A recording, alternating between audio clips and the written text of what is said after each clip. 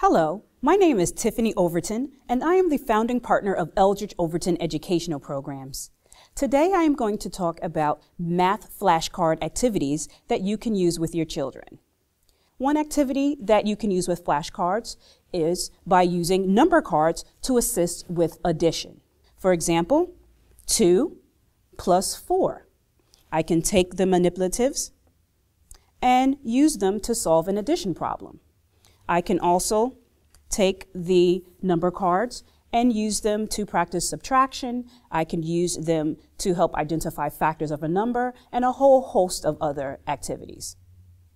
Again, my name is Tiffany Overton. I am the founding partner of Eldridge Overton Educational Programs, and I thank you for watching.